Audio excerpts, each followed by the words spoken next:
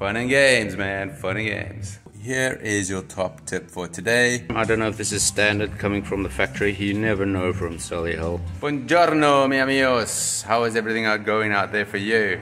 Look where we are now, back in a garage. You know why? I'll tell you why. This bad boy's coming out. That's just the start, man. There's something bigger going on here. I don't know if you know this, but if you have your clutch pedal working properly, no big deal, right? When suddenly it goes down halfway and it becomes really hard, and you got a little millimeter of play to get it in gear, that's probably not how it left the factory, right?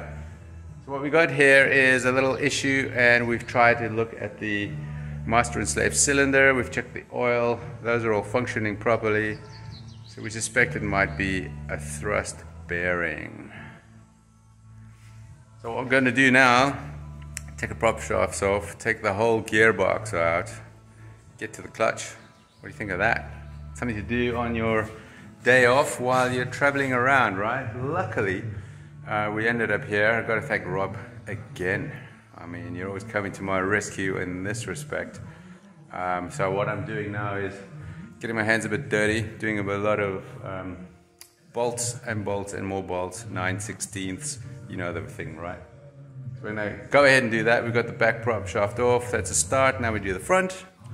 And the big boy is the gearbox, so let's see how we get on. Kijk eens even waar we mee bezig zijn, hè? Heerlijk, jongens. So here we have the whole interior of the vehicle, even removing the floorboards of the driver's side. Here we're struggling with the last few bolts for the bell housing. As you can see, most of them are up. 2 more left, and then we're there, man. Well, check it out. This is how far we are into the car. I don't think we can go any further without getting into the engine. So this is the flywheel housing. This is your starter motor that comes in and out when you start the car. And in here is a little bush. And that little bush is what we need to get out. I don't know if you can see that properly. So while we're here, we might as well just replace that while we're replacing the clutch discs and the pressure plate, all of the other stuff. Let's get in here, see how we can get that out. And there's a really interesting way to do this, something you may not have seen before. In today's version of baking white bread, here we are in the Land Rover.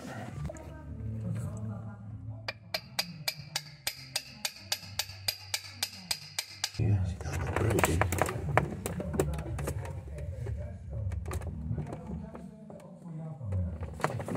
Yeah.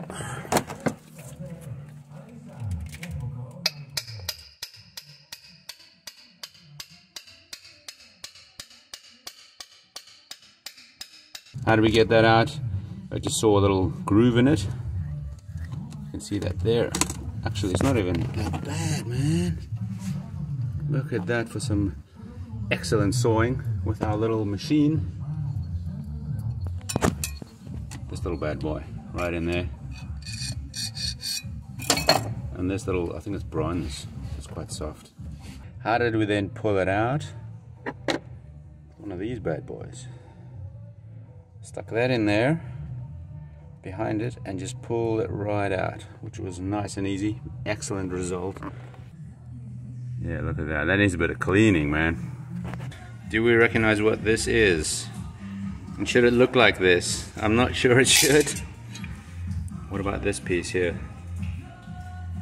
Nice, huh?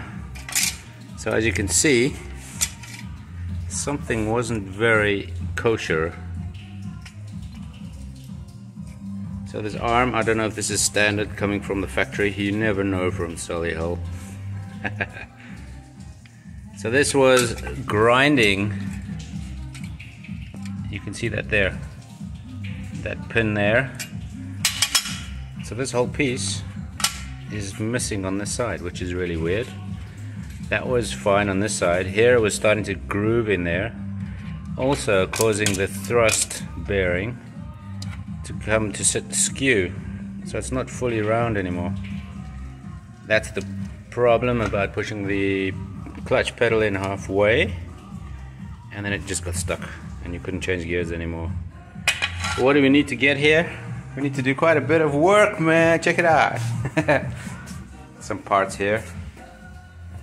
You recognize all that? Look at all that air conditioning, man. Isn't that great? So Naomi, thank you. No problem. Not the handyman, but the handy girl. Very well done. Good handyman, definitely. If you need help with your Land Rover, then you call Naomi. So here we have the gearbox. Yeah, now we have to order some parts and then we will start putting it back together again. It was quite a mission to get out because we didn't know. It's the first time. Have you ever done this before? Let me know down below. We had the whole gearbox out under the car, and then we figured out to loosen these off the chassis, right? And then it just popped right out, bit of wiggling, and it pulled right out of the engine as well. So that was cool. There it is, one LT77 and then LT230. Very good shape, very well oiled on the outside. So let's see if we can get it all back together again, because that's taken us, well, we started at about 10 o'clock, so it's about 6-7 hour job to get this far when you're starting from scratch and you keep taking more and more parts apart, even down to this little thing that had to come with the gearbox as well. Well, here's the bell housing. While I'm cleaning this a little bit, look what I found here.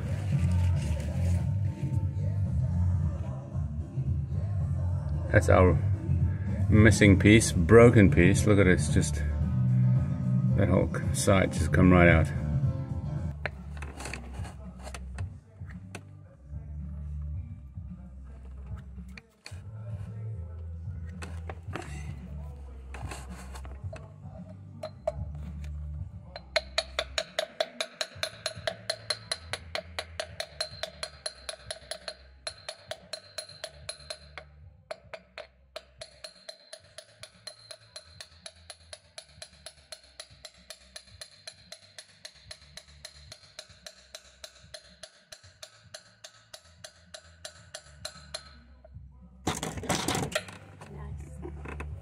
So very helpfully, the people who supplied us with a new clutch kit gave us a locator pin, which is very important. And also, this is your best friend, man. Ram Ranaher. You can figure it out online.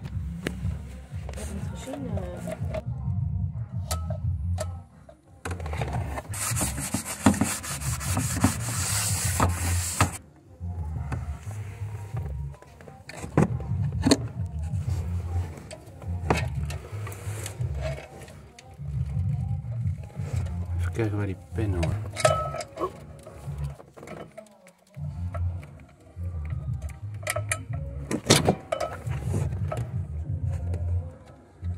Ja.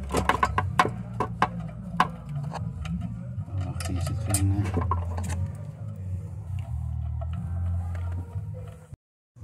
Well, there it is, tightened up. All 6 bolts here. 1, 2, 3, 4, 5, 6. So now this whole assembly is tightly onto the flywheel, holding the clutch in the right place. Now we can remove our centering pin, and now it's ready for the bell housing, which is cool. So in English, there's clips here, clip onto here, and this whole thing pivots. These are little swivels over here that hooks into here.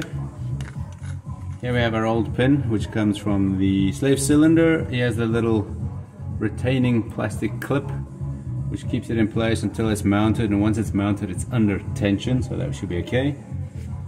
And then this goes in here like this. Hope you can see this.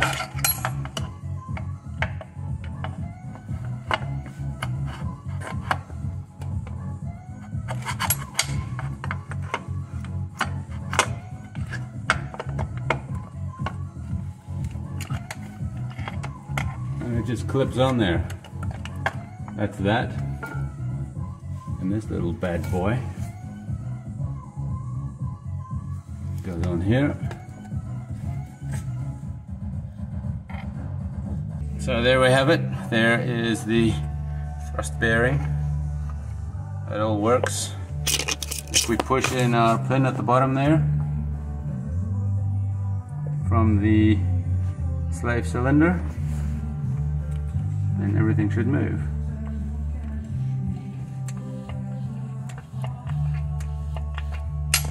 So that looks pretty convincing. Now we have to get everything up there.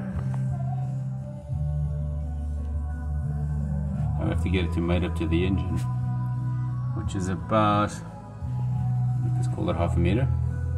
Well guys, check this one out, man. This is probably the toughest thing I have done on our vehicle ever. Getting that bell housing back onto the motor, that was the toughest job we have ever experienced. It took us a whole day, can you believe that? And that was because we got it all together once before. We were working with blocks, we were working with jacks, trying to lift it, get in the right position, move it forward. It obviously has to get in the right angle and just get in there, and that was really, really tough to do. And then when we did that, we found that the pin, which is located onto your fork, which is pushed by the slave cylinder, was stuck. Trying to get it out, and it flicked off and it landed up inside the bell housing. So we could start again. Good fun, huh? So what we did then is take it all apart again, fix all that, make sure it didn't happen again, try and put it back together, and we just didn't be able to do it. So here is your top tip for today. You've seen it already. Engine hoist, man. Right through the middle. The only way to do this, because you can get it, move it, and it's hanging, and it's pretty cool. If you've got it on blocks and on jacks, you try and move it and push it, the blocks fall, the jacks fall over, all of that stuff. It doesn't move very well. This is ideal. Never thought of that. Didn't know it was in this garage, which is a brilliant idea. So thankfully, all the bolts are on now. Bell housing is good. Now we can put everything back together again. Find the various parts and see where they belong again, and then give it a go, man. Let's have a look at the old clutch. I'm no expert, we all know that, right?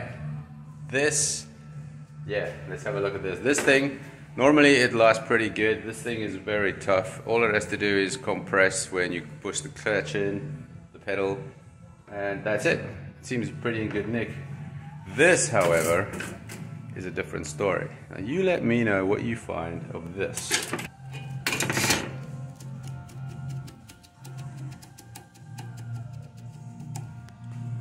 So I think we did pretty good to replace this one, because look at this, man. This doesn't look as it should from the factory, right? You let me down below. And also while we're driving, you had this little, especially when it's really hot and you pick up, especially on a hill, you're trying to pull away, you got a lot of juddering when the clutch tries to take. So you've got to really play with the pedals a little bit, be really mindful of what you're going to do with it. You can't just let it slip. Is it that? There was this little rat, it's like a zinging noise. That's the right one. I'm not sure if that was from this or from the... Oh, the springs seem okay. There's just play here. And I don't know about the surface, if you can see that. Is that still kosher? Let me know down below, man. Well, check at that, guys. Everything has been reinstalled. The whole housing around the gear lever, the front bell housing, obviously the floor where everything came out of. Everything back in its place. We have 1 or 2 screws left over. Have you ever had that before? I think you have. What I have been told to do by management is to clean the seat covers. So that are being soaked at this point because they're covered in grease and diff oil. Wonder how that happened. One quick test drive later and we have a result, man. Thumbs up for me, I'll tell you what. Bit of adjustment here.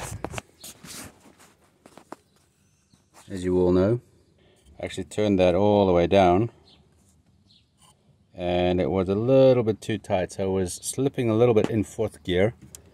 Now I've loosened it up a bit to about where it was, and that's pretty good. I feel good with that.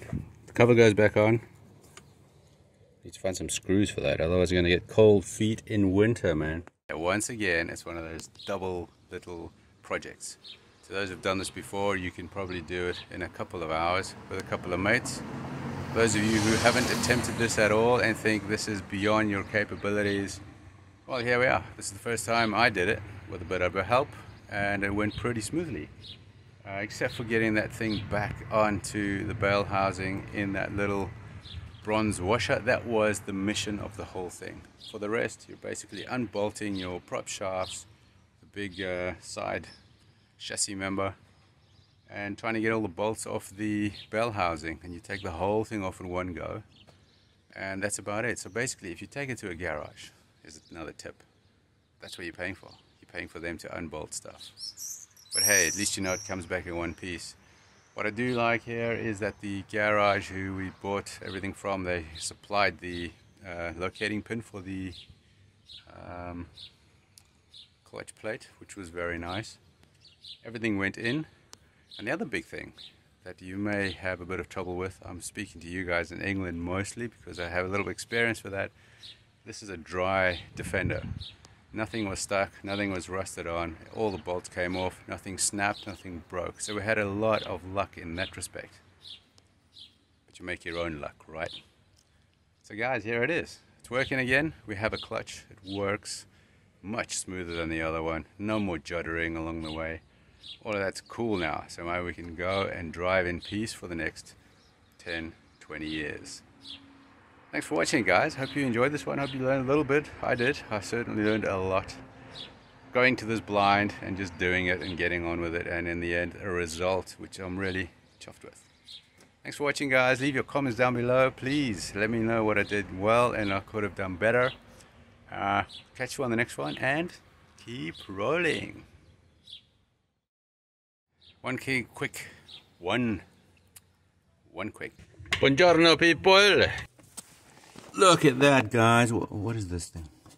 So this was also a little bit of a abbreviated video because I was trying to figure out what we were doing more than I had time to do some filming about what we were doing.